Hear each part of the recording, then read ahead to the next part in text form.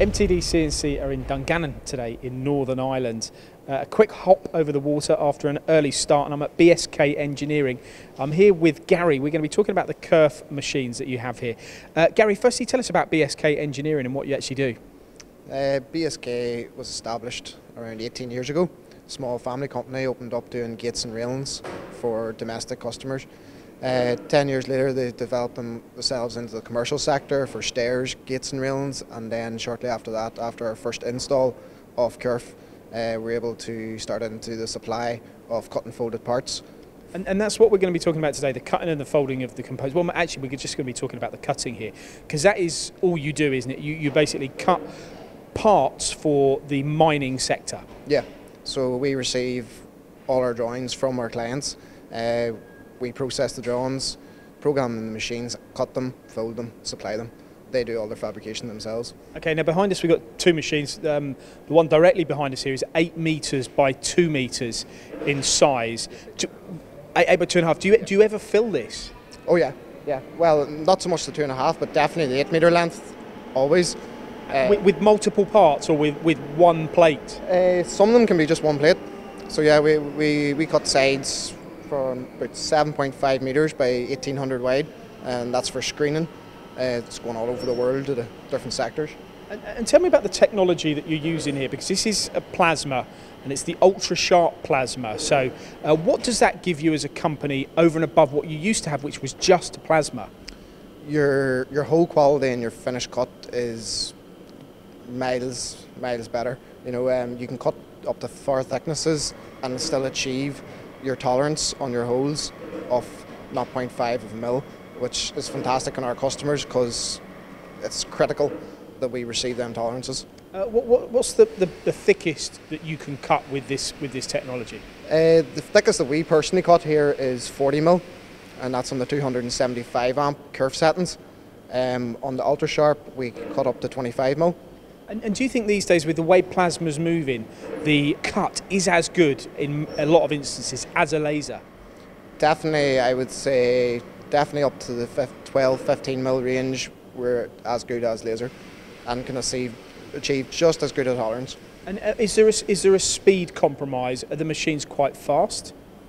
The machines, I'd say after 10 mil, are just as fast as laser. And then the cut quality, tell me about that then with the plasma. You can achieve everything you need to achieve here. Do you have to check the parts as much with the ultra sharp as you used to, or do you kind of take it for granted now that the quality of the parts coming up is more than good enough? It's very easy to take it for granted, but we still instruct our guys to do our quality checks as to meet our client demands, but more often than not, it's always there. The client demands are an important thing. You can't afford for these machines to go down or have a problem when your client needs parts. How do Kerf respond if there are issues, and do you get many? There aren't many issues, but we rate Kerf on the response time more than the issues we have, because if there is an issue, if that machine isn't up and going on the same day, it's definitely going the next day, which is fantastic. Like I know from other companies you just don't get. And in this unit here, we've got the 2 machines, but it's not the only 2 you have. You have a third.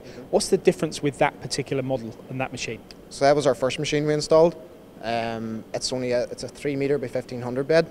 So that got us slowly into the sector, but when you're dealing with such large machines that are being made for the quarrying sector, you need your longer parts. So that's why we decided to upgrade to the 8 metre long. And what about the cost of consumables? Are these machines expensive to run, or are they economical? In the long run, economical. Definitely, you know, you've got your oxygen and nitrogen, and then you have your standard copper consumables that go into your torch. And do you have to do much maintenance here?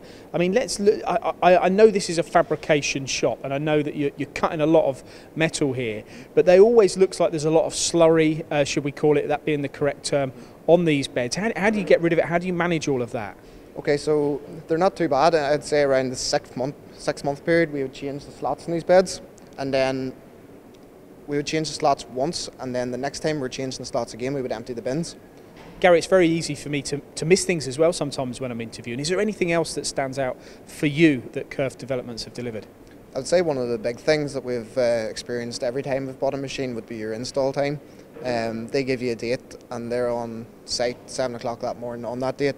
and normally within 3 to 4 days that machine is up and cutting after testing, which is fantastic. Like a 4-day install, and the tidiness of it, and you can see for yourself, it's second to none. There's also the control. I've heard they're very easy to use. Yeah, the control's great. We can bring a new employee in here with no experience on a plasma and have him trained up within 3 to 4 hours. No problem. He can use it then by himself. It's program everything in the office, and then he can set it up here by himself. So if a competitor to Kerf came in this building and you were looking for another machine, they wouldn't last very long, would they? They'd probably be out in the hills. No, definitely not. They've been here, they've tried, but we always go back to Kerf.